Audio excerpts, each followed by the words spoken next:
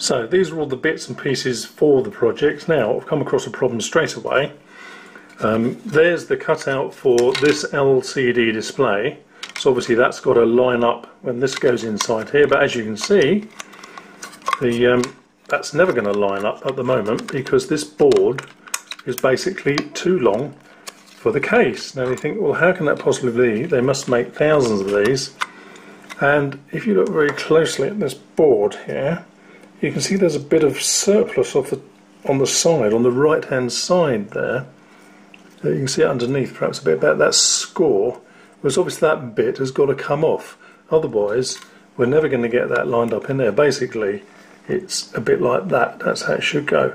So that's the first thing I'm going to do then. Trim that excess piece of board off that looks like it should have been snapped off or cleaned up by the production department and hasn't been. So I'll do that and put it in and hopefully screw it all up. So back to the project. You see these two little bits that literally, quite literally, fell off almost the edges of this circuit board, so they should have just been cleaned off really. And now you can see that this just falls in there quite happily and all lines up. I haven't actually screwed it up yet, so you can see the screw holes aren't quite filled with the screws. So I'm going to put the screws in here, then put these little bits in at the side. I forgot to mention there's actually a torch on the side here, which is always a useful thing, because although I intend to use this for an Arduino power source, you could use this to power your phone, for example, or anything that needs a 5-volt supply. So this is portable, it goes around with you, and you get a torch as an added bonus. Wow, can't be bad, can it? Right, let's get on with it.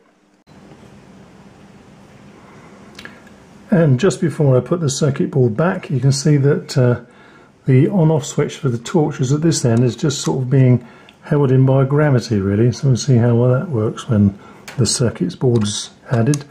And the reflector for the torch just fits over the LED like this, so that pushes up against the side, I would imagine, and sort of holds itself steady.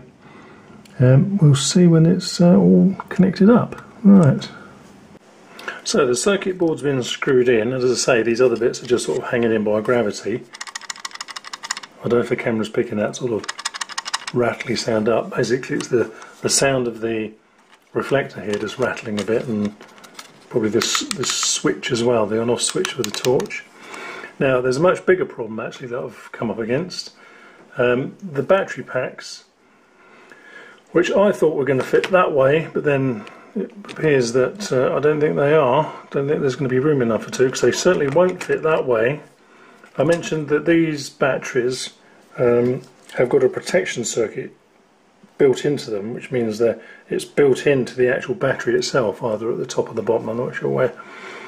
But it literally is a piece of electronics built into the battery, and it makes these batteries 2 or 3 millimeters bigger than they would otherwise be. And as you can see, if I try and put these into here now, well, it's more than just a tight fit. It actually forces the plastic case at a nasty angle, which means when we put this top bit on, it's not going to fit very well at all. So I'm just going to go and get the other pack actually and see if they would fit that way.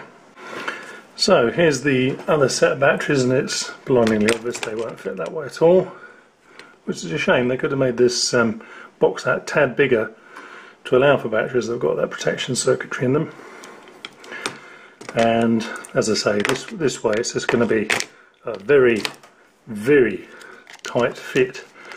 Considering I haven't even connected these batteries up with any kind of wires, I'll have a ponder about what to do. In the meantime, let's inspect this circuit board with a bit more detail and just see what's inside it. So the solution I've decided to go with, rather than order different size batteries, that is to say batteries without the protective circuitry inside, is simply to use 3 and put them that way. After all, you could run this with just one battery, hence I have this one here, exactly the same battery inside it. It's only got one of these inside it, with a bit of circuitry. So by having 3, you say, well, what's the downside? Well, the downside would be that there's less capacity, it won't last as long. But given that this is for my Arduino projects, I'm not really that bothered. So I'm going to make up a battery pack with 3 batteries, have the 4th one as a spare, and connect all this up, solder in the power leads, and see how it goes. Right, winner. So just before I screw it all back up together again, you can see I've made the battery pack. I put this tape around it actually just to hold the batteries together while I was soldering on the wire across the top, and I thought, well, it seems to hold it pretty securely, so I've left the tape on. The only thing I want to do now is put some kind of insulating strip across the top here, either some thick plastic or even thick cardboard would probably do, just to make sure that these terminals on the top here have absolutely no chance of touching anything in here. I've had a closer look at this circuit board, just so I can get this just zoomed in on. There we go. Nearly. There we are. This middle chip is a no-name, let me say. It hasn't got any markings on it at all. There's no way of knowing what that is. And these two, this one here and this one here, and in fact they're 99268s power MOSFETs. I'm guessing to drive the two USB ports. So two power MOSFETs either side, some no-name chip in the middle, a microcontroller I'd imagine of some sort, and protective circuitry all around here. And of course this little coil here indicates that there's a power conversion going on from the 3.7 back up to the 5 out. Now we can see it is actually working. If I just make sure I don't short anything out while I touch things here. There's the on-off switch. Press that once. Oh, then it all springs into life, and it says that the cells are in fact 73% charged. That's good. And I think it's a long press. If I hold it for a long time, that switches it off. And if I press it again and hold, and double press. Well, one of these presses, one combination of the presses, perhaps it's a quick press, switches on the torch. I did have the torch running just a second ago. Right.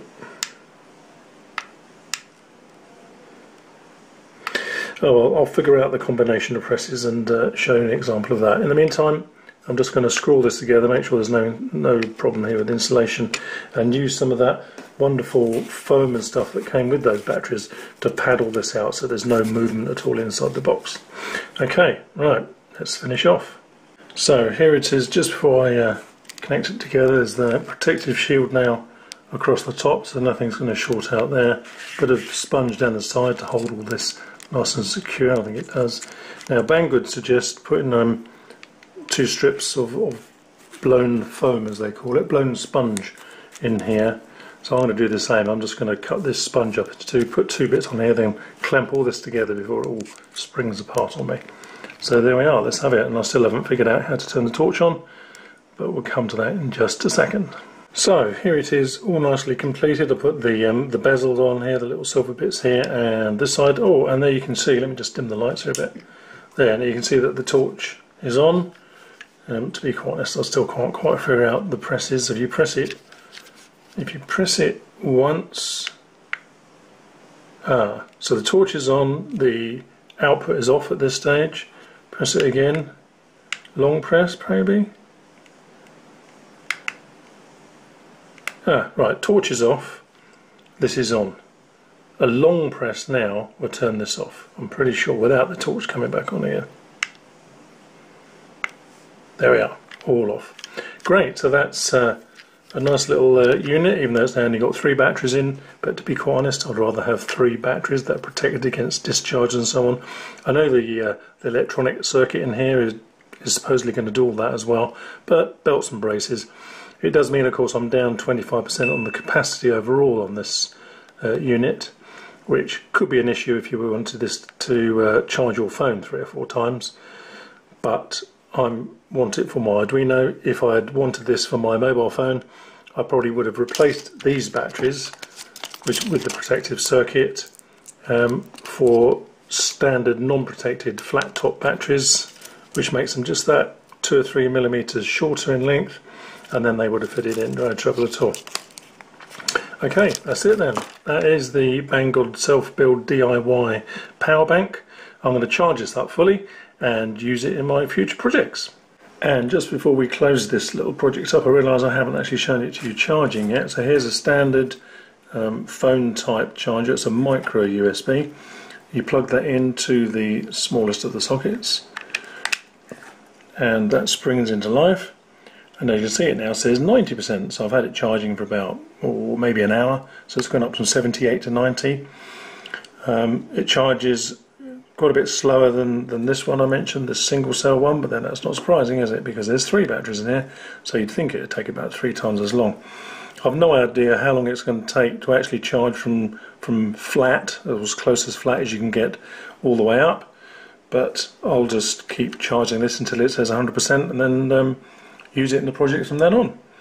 Okay, right, that is it now. So, I hope you've enjoyed this video. Thanks very much for watching. I hope you're finding these videos useful and interesting. Remember, you can leave comments down below, and also click that little button that says subscribe. Okay, thanks for watching, and see you in the next video.